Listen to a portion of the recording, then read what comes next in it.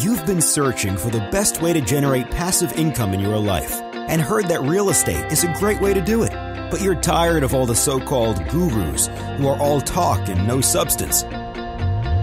Get ready to celebrate because Kevin Buck has spent 14 years successfully making it happen. This is the Real Estate Investing for Cash Flow podcast. Now, here's Kevin Buck. Alrighty, guys, it is my honor to introduce my guest for today's show, founder of Lancarte Commercial, Sarah Lancarte. Sarah, how are you doing today? I'm doing great. How are you? I'm doing great. Thanks for joining us here. Very much looking forward to this show and looking forward to learning more about you, your background, the founding of Lancarte Commercial. You've had a lot going on in the commercial real estate world, have made many different career highlights along the way. And I'm very excited to talk about each of those and just the different successes that you've had throughout the years. However, I like to set the foundation. And so I always find it best to kind of learn the personal side of the folk, of the individual that we have on the show here as a guest. And so, Sarah, for those that aren't familiar with you and that don't know your background a little bit and how you got into real estate, maybe you could take a few minutes to tell us a little more about yourself. Sure, absolutely. Well, thank you again for having me today and on the show. So I got started in commercial real estate about 10 years ago, officially, but had been around it kind of an ancillary through my father since I was a little girl, but went to college at Auburn University. And through that time at Auburn, I, as dorky as it sounds, but was the president of the real estate club there, which was a great opportunity for me to have a reason to call people, to meet with them, to pick their brain about the real estate business and what they did, from bankers to appraisers to developers, brokers, et cetera. And so through that experience, I met with a ton of people and really kind of figured out that I wanted to get into the real estate business. And so directly out of college, I started in the brokerage side of the business at NAI. We were an NAI affiliate here in Fort Worth, Texas, NAI Health Partners, and then we later merged with Transwestern. And through that time, just started on the ground floor and worked my way up and within the company of becoming a partner in the firm and the youngest person nationally at Transwestern. Honored by that, just through a lot of hard work. Mm-hmm. And so my primary background is on the industrial side of the business. And I chose to get into the industrial because that's what I was most comfortable and had already had experience just growing up. My father owned manufacturing businesses. So they built overhead bridge cranes and conveyor systems. So being a female, having that background already, it made a lot of sense. And I somewhat knew what I was talking about getting into business at a young age. You don't know everything. Make it till you make it, right? Yeah. I was a pro at that, door by door. I always tell people kind of my success is that I went through a bunch of hills. So just going through these industrial parks, door to door, and building my network and building my client base, literally going door to door. So I would wear out a bunch of heels. Let's talk about that a little bit. I don't want to skim over the fact that you got started at a young age and quickly rose to the top at Transwestern before, going out and doing your own thing, right? I mean, like that, that period of time, you said, about 10 years from the time you started to the time of founding Lancarte Commercial? Is that what Correct. It was? Mm-hmm. Okay. Just under. Yeah. Yeah, so you made it seem like it was like super easy. I just walked around, knocked on some doors, and got a lot of business. And we all know that that's just not the case, right? It surely wasn't that easy. You put in lots of long hours. I'm assuming that you probably had some great leadership or a great mentor or mentors there at Transwestern. And obviously you were a little bit born into the real estate space, but not so much, right? I mean, like your father owned manufacturing, obviously smart businessman. However, what you were learning in the transactional side of the business with industrial was probably very different than what his day-to-day looked like, right? And so I'd love to, hear from your perspective of what those first couple like transitional years really look like for you when you stepped into the space. How did you find your way? Because you found it very quickly, but how did you go about doing that? Yeah, so I mean, it was definitely not easy, especially those first couple of years. And everybody, so I got in 2009, and got my license in 2008. I mean, we're in the middle of a downturn, and everyone's asking, why the heck are you getting into real estate right now? And it was the best time that I could think of to actually get in. Looking back on it now, is because people had time to spend with me and give more advice on what to do, and you start laying the groundwork. And those first couple of years are tough, and everybody says you're not going to make any money, and they're correct, because it just takes time. And had a guy, his name was Jerry Alexander, and he hired me into this business. He passed away about 5 years ago, but I owe him so much and for giving me a chance. At first he wasn't going to hire me, and I had told him basically, you're making a mistake. I won't let you down. And he gave me a chance, and then he advised me along the way, but it wasn't without a lot of hard work that got me to where I am today. And my dad being in sales, he was there in the background encouraging me. And basically I had a system where I'd print out 50 flyers a day for a property that Jerry had put me on a listing for, and I didn't know what else to do. So I just went door to door passing out flyers on properties, and walking into the back of a warehouse, and these people are, what are you doing? Well, I've got a building down the street for lease, and just putting in the hours. And I remember specifically, like one day I pulled into a gas station after making calls. Actually, I think I probably just drove around the park and never made it into the front door of the calls. And I'm like, what the heck am I doing? I've got 2 degrees. I'm getting the door slammed in my face. Is this really worth it? But the more I just stuck with it, the more I built my network, the more things just started to fall into place. And I started to build a reputation in this town of someone who's going to work and going to do what they said you're going to do. And just building my client base, literally, I say door to door. And there's a lot more to it than that, but that's what really, I think, helped lay the groundwork for what I'm doing today. I'm going to sum it up real quick. You're basically willing to do what others weren't willing to do. Seriously, actually going door to door, literally manually handing out flyers. And guys, she's based in Texas. Texas gets hot, especially when you start talking about industrial centers, where probably most of them, like there's certain sections of that facility that does not have good air conditioning or ventilation, right? So you're out there humping it around and probably just, working in that Texas heat and just trying to make it, which is awesome. So during that time, you had ebbs and flows with believing in yourself, or maybe not believing in yourself, but believing in this career path. And I'm sure you questioned it multiple different times, as you'd mentioned, as you're sitting there in the parking lot. What helped you keep the faith? What was that?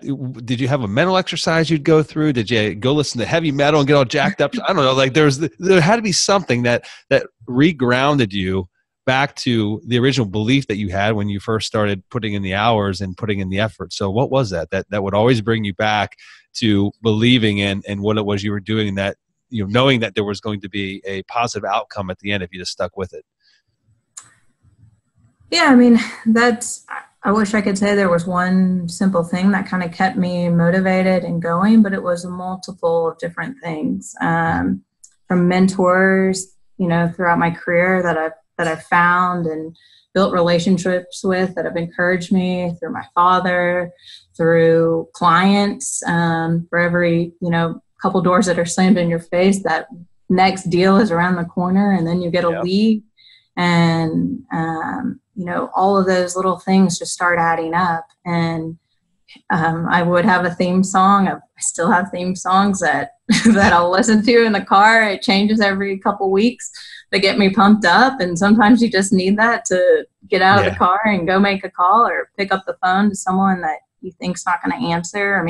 Some of the relationships that I've built with today are with people that I never in a million years thought they'd answer my call. They answered on the first time and then start texting me, and we build, I mean, it's just, I think you got to have the courage. And when you start gaining experience and know what you're talking about, it's like, it's like golf. I don't know if you golf or not. And I'm a horrible golfer. I literally probably play once a year. And you go out and you shoot one good shot out of the 100 and other, at least for me, it's like the 100 and other, like 15 shots that you take, which means I'm a horrible golfer, that it takes me 115 swings to make it through an 18-hole course. But you hit that one good shot and it literally makes you come back the next time, and it's just that one good shot, it's a little break that you get there, just the little shining light that you see at the end of the tunnel. And it sounds like you got a couple of those little shots along the way, and they allowed you to kind of keep the course and know that, okay, this is just a momentum thing. I got to build more momentum here and just keep doing what I'm doing. And so that's awesome. And, guys, Sarah's really, she's being very humble here on this show. And I'm just going to take a moment to reflect on a few of the career highlights that you've had along the way. And I'm sure there's probably more. Don't know how updated or outdated this list might be, but you were named top commercial broker in Fort Worth Magazine.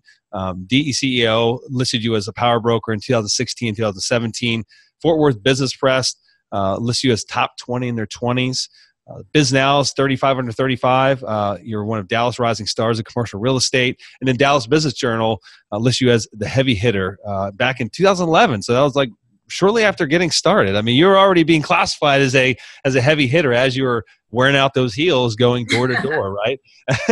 And so that was literally 2 years into your stint here. And in any event, I think that's absolutely fantastic. And again, I know you're being somewhat humble, but you've had a great success along the way. And so what I'd love to hear from you, Sarah, is, you really found your footing with Transwestern. And did you stay with Transwestern up until the point that you went out on your own? No. So I had been with Transwestern about 8 years, and then was approached by a local group that wanted to start their commercial division. And they had been approaching me for 2 years and wasn't necessarily not interested in making a switch. But they approached me with the scenario of something I couldn't refuse. And we closed about 1.5 million square feet in 14 months and went over there. It was a great learning experience for me. We still have great relationship and working together. But after that time, after about a year, we decided it probably wasn't the best fit for either of us, and decided, I think the owner of the company, we're very similar in mindset and personality. And I knew that it was time for me to go out and start Lancarte. And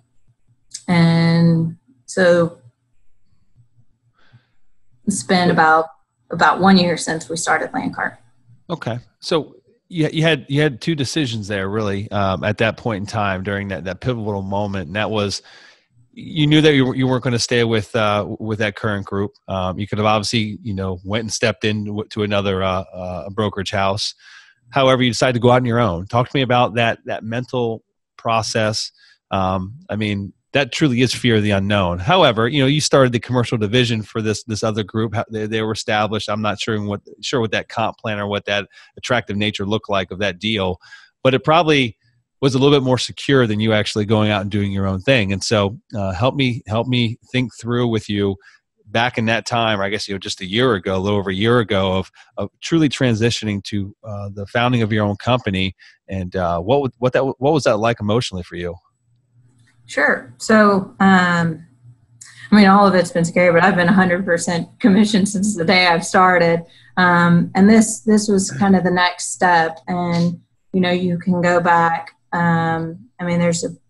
have a ton of great brokerage houses in our market, but at the same point, I didn't want to go back to the same scenario I was in at Transwestern, although a great group of people. To me, there's still a brokenness in our industry on the brokerage side of how you operate under a name, but everyone is still a very independent broker operating, under an umbrella. And I wanted to create an environment of which we were really talking about deals with everybody in the office, whether it's the industrial group or the office group or retail, and really collaborating and a mind share approach of we're all in it together. And so that's what really prompted me, instead of going back to another larger shop, to really start Lancarte and really create an atmosphere that you want to come to the office versus working remotely all the time, and really collaborate on how we can all best help our clients and serve our market. Theoretically, that sounds wonderful, but how did you effectively roll that out and integrate that into the fabric of your company? Yeah, so we're meeting on a weekly basis to talk about how we best grow the company, and we're keeping track of all the deals in our market, everything we're working on, everything other brokers are working on, and we're meeting on a regular basis to talk about everything, and really setting up a structure of which incentivizes everybody to share and work together. Okay, fantastic. I'd love to get your feedback on, even back 10 years ago when you were just first getting your start. I think his name was Jerry, your mentor. He wasn't even really willing to give you a shot right from the get-go, and you kind of sound like you forced his hand a little bit, which is awesome. But commercial real estate, in my mind, maybe I'm wrong, I think it's slowly shifting, but it still is very much a male-dominated field. And I like to always joke around saying it's a male-dominated field of old grumpy men. And I know that's changing over time. You and I are both here, and I'm not an old man. I don't think I am. I guess my kids probably think I am. But in any event, I think there's a lot of new blood coming into the industry. But at the end of the day, it still very much is dominated by males. And so I'd love to get your perspective of kind of coming up in a male-dominated industry, and just, especially like in Texas. And when I think of Texas, I just think of, it's a man state. It's just I don't know. Maybe that's me. Maybe I got the wrong impression of Texas. Everything's bigger there, and it's just a burly state. And so how does Sarah, how does she make her way? I mean, how do you make your way, and how do you push through all the noise and really set yourself apart and put yourself up to where people can see you when you've got all these other grumpy men trying to filter you out? Yeah, no, I mean, so I'm still the only female industrial broker in my market. There's That's awesome. Good for you. In Fort Worth. Thank you. Yeah. And, most of the time I tell people, in honesty, it played to my advantage. I mean, I was a different face coming into a warehouse when it's typically suits and, a male-driven industry, and you've got a woman walking into the warehouse. I think in some ways, I think in general it played to my benefit, but in other ways it didn't. I mean, I had to prove myself, I believe, more so than a man walking in, that I knew what I was talking about. Yeah. They were like, well, who are you? And what do you really know about industrial? And then the more you prove yourself, the more respect you gain and confidence from other people that you do know what you're doing. But, I still think we still have a long way to go and getting other women into this business. And I would say sometimes, as females, we can be a little bit more emotional and take things, more personal. And this business is tough in the sense that there's a lot of rejection and you have to be able to take it. But the more and more you can push through it, Yeah, no, I agree with you. That's great. So I know that you spend most of your days on the transactional side in Lancarte Commercial. However, you made me aware that you also play in the investment side of the business as well, with your own investments. And as I'd mentioned to you, a good portion of this show is where we interview successful commercial real estate investors. Those that are actually on the ownership side versus just the transactional side. And so I'd love to get from your perspective. I know that you're focusing on industrial, on the transactional side of your business. Is that also where you dabble on the investment side as well? Do you stay in the same niche? For the most part, yes. I mean, we want to invest in what we know in and understand, and that's where we can bring the most value to the assets. Okay. Where is the greatest opportunity in your eyes from an investment side? So you wear two different hats, right?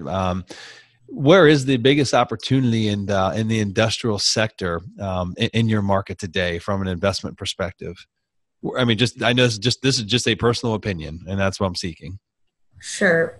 So, we all know we're at the top of a market cycle, and the industrial asset class has been one of the top asset classes that everyone's seeking currently, or a lot of groups are. And prices are high, and you're seeing a lot of stuff that to me doesn't make a lot of sense. Mm-hmm. But there's still opportunities to be found, and I think we're focused on kind of more that BC product type infill and finding off market opportunities that your institutional groups are not chasing, but larger than your mom and pop that are just buying smaller deals. Mm-hmm. What is that typical market size? I mean, so like the middle market, I mean, give me like a general price range. And this is obviously specific to Dallas Fort Worth, but what does that range look like in industrial? 3 to 10 million. Okay. Single tenant, multi-tenant, a little bit of both? A little bit of both. Okay. Right now it's definitely not a buyer's market in the Dallas Fort Worth, but I think there's growth. So Fort Worth is growing tremendously. And we offer the same logistical infrastructure as Dallas. So 35, 30, 20. And we have, people moving into the Metroplex. I forget what the number is, per day, but it's significant. And so I see some of the outlying cities, that aren't in necessarily the core part of Fort Worth, those areas growing and there's going to be, where households are going in, there's going to be demand for industrial space in those areas. Yeah. Now I know that this is a slight shift of gears. I know that, Texas as a whole was predominantly a conservative state. You've got pockets of blue here and there, but majority red. I know that Governor Abbott just recently signed, I think it was House Bill 3703, I believe, which allowed an expanded use of medicinal marijuana.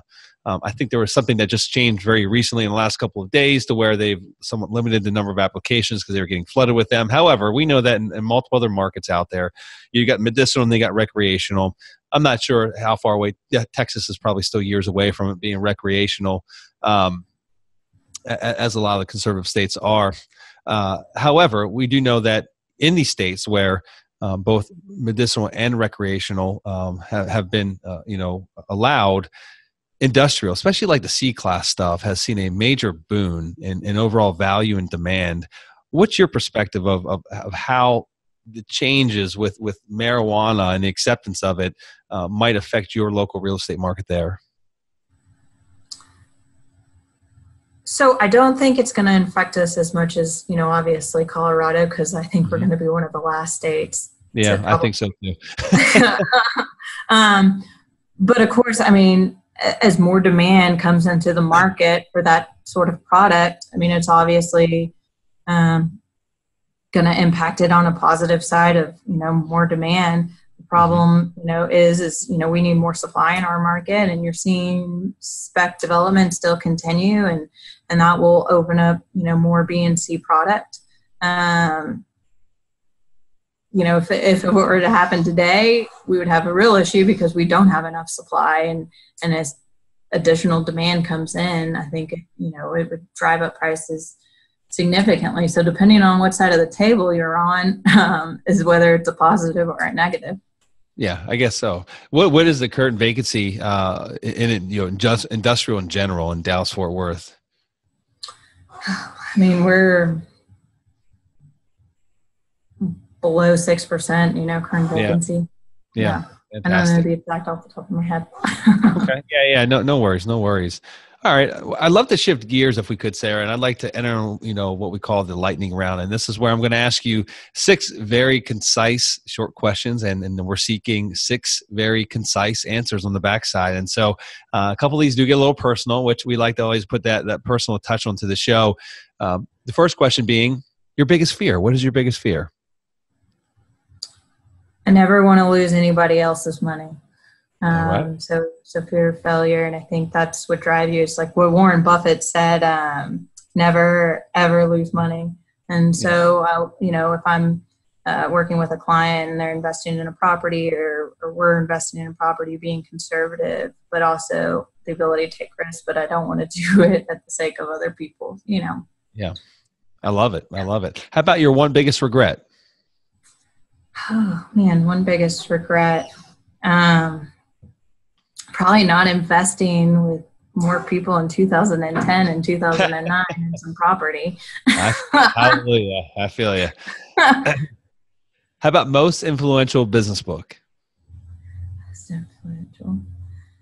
So there's a book, I cannot remember the author off the top of my head, but it's The Art of Choice. And it's an interesting book that was written by a blind woman who basically had you would think of a person who has little choices to make in their life, of how impactful, being able to make a choice is, and how to make a choice effectively and quickly. Because, in today's world, there's so many options that are thrown at you, and learning how to make decisions quickly and effectively, how important that is. Yeah. No, that's awesome. How about outside of the daily work grind, what do you do to decompress? I enjoy running. So typically go for a run each evening and then spending time with my husband at the ranch. All righty. Good deal. How about the one thing that you can't live without? The one thing I can't. Probably iced coffee. Fair enough. Everyone's got a vice, right? Last question is, what would your plan B ultimately be if you decided that you didn't want to be in real estate any longer? Geez, I haven't really ever thought about a plan B. I love this business. But I would say I'm not any good at it and would be terrible at it, but architecture and design. I love that aspect of the business, but I'm not very good at it. Plan B doesn't ever have to revolve around actually being successful or making money at something. It's always like what's the one thing that I feel is a hobby or of an interest that I probably haven't pursued because, it's just, I'm not passionate in that way that I want to make money at it, but I really enjoy doing it. Right. Or I think I would enjoy doing it. So like for me, I'm a huge you're a runner. I'm a big cyclist. I love cycling and I love doing long distance, multiple day trips. And I'm pretty sure that I would just get on a bike if I literally didn't have to make money for a period of time and I didn't have a wife and I didn't have kids, right? So I got all these things. I'd probably go spend some time on a bike and just, I don't know what I would do. That'd be my look. I turn it into a business somehow maybe, but other than that, I think I just ride my bike. Yeah, it could be travel the world. There you go. On a bike. There you go. Sarah, lots of great information shared today. Lots of golden nuggets along the way. And however, I'd like to ask if you just had one final golden nugget of advice or wisdom that you could leave with our listeners today that may inspire and motivate them as they progress in their real estate career. What would that one last golden nugget be? I know you got one in your pocket still. There's one left. I'd say just don't be afraid. Everyone's approachable, and just make the calls and don't be afraid. What has your personal experience been with that? I mean, I feel like the ones, we typically build up these false expectations, especially when you're out there, you're calling on these property owners, you start doing your research and seeing the data and you got these very prominent real estate owners that own hundreds of millions of dollars worth of real estate. And you start discouraging yourself and setting these false expectations of how bad the call is going to go, or they're not going to want to talk to me. And have you found that it's typically the opposite, that the ones that end up being more approachable are the ones that are, I guess, deemed to be more successful based on their holdings versus those that might be smaller investors? I mean, have you found that to be the case? 100%. Yeah. 100%. Me too. they want to hear from you. And even the companies too. I mean, at a young age, I was working on some really large tenant rep assignments that no one would think that I got the business on my own, but it was just because I wasn't afraid to pick up the phone and call and ask for it. And yes, you have to prove yourself and show your competency, but at the same point, if you never ask, you'll never know. Yeah. I love it. Absolutely fantastic. Well, folks, if you have an interest in learning more about Sarah and her company, Lancarte Commercial, you can visit her website. It's lancartecre.com, and that's Lancarte, Lancarte, and then CRE. So lancartecre.com. Sarah, that's all we have for today. Is there anything else that you feel we might have missed that's of relevance that you'd like to share with the listeners before we say goodbye? I think we covered it. All righty. Well, fantastic. Well, thank you, Sarah, for coming on the show. And thank you to each and every one of you that tuned into this week's podcast. And until we meet again next week, this is your host, Kevin Bupp, wishing you huge success.